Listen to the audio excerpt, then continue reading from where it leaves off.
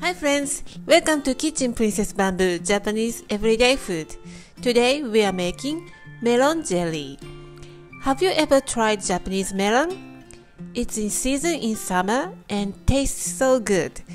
I like to eat as it is, but today I want to try something special. This dessert consists of three parts: coconut pudding, melon jelly, and crystal jelly. If this is overwhelming, make melon jelly only. Let's get started. First, let's make coconut pudding. Soak gelatin leaf in the cold water piece by piece. Make sure that each leaf is covered with water.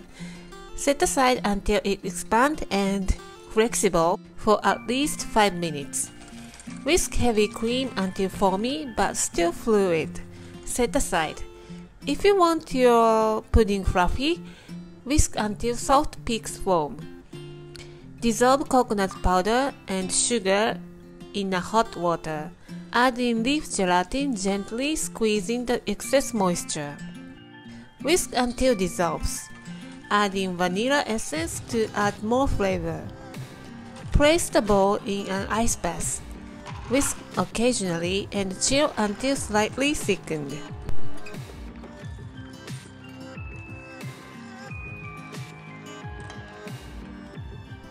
Add in heavy cream that we prepared earlier. Continue whisking until evenly distributed and gelled. Transfer the coconut pudding mixture into a jar and pour in the glass. Cover with plastic and chill in the fridge until set. Keep the leftover for later use.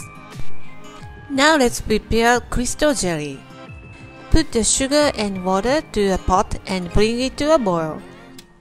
Add in lemon juice and white wine for the aroma. If you don't want any alcohol, just skip it. Remove from the heat and dissolve the gelatin. Transfer to a bowl and chill in the ice bath. Keep chilled until used. Crystal jelly tastes neutral so that you can use for any other fruit. Now let's prepare today's main ingredients, Japanese melon. It's from a high-end fruit shop, perfectly ripe and smells so good. But how can you tell if your melon is ripe or not? When you gently push the blossom end, the opposite side of the stem, and if the area is soft and the aroma is sweet, it's good to go. Cut in half from the 1/3 from the stem. Scoop out the seeds onto the sieve. Keep the seeds and juice. This is the sweetest juice. Pass through a sieve and keep the juice. With using the melon bowler, scoop out the flesh.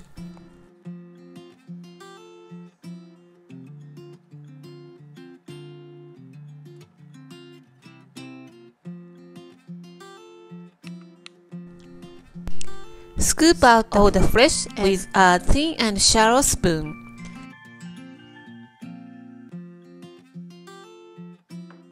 Pat dry the inside of the skin and pour in the leftover coconut pudding. Pass the melon flesh through a sieve. Japanese melon is soft enough to do so, but if your melon is not, use a blender to make juice. Measure the juice together with around the seeds and from the flesh. I have 300 ml of juice in total. Taste the juice at this point. Add sugar if you want it to be sweeter. Bring the juice to a boil. Since the enzyme containing in melon prevents the jelly from the setting, so we must boil the melon juice before adding gelatin. Pass through a sieve and chill until set. It takes about a couple of hours to set. Now let's assemble.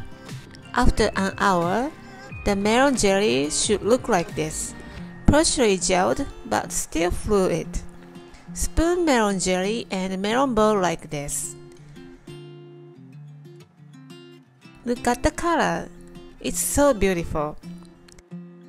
pop the jelly into the fridge for about 3 minutes to an hour. Meanwhile, break the crystal jelly into small pieces with fork. Put it on the melon jelly, alternating with melon balls. And there you have melon jelly. You can use melon skin like this with leftover jellies. The taste of coconut is the taste of summer for me. Melon jelly is melted in your mouth with the beautiful sweet note, and the melon balls are juicy and ripe. This is the perfect dessert for summer. Give it a try and let me know how you like it. Thank you for watching the video. Give me a big thumbs up and subscribe to my channel if you haven't done already. Tap the bell icon to be the first one to know my video is updated. For more information, go to my website princessbamboo.com, and please follow me on my social media to connect each other. You can send me food photo easily. Lastly, if you are wondering what I am using in my video, go and check my store on Amazon. All the link is in the description box below. Thanks again, and I will see you soon. Bye!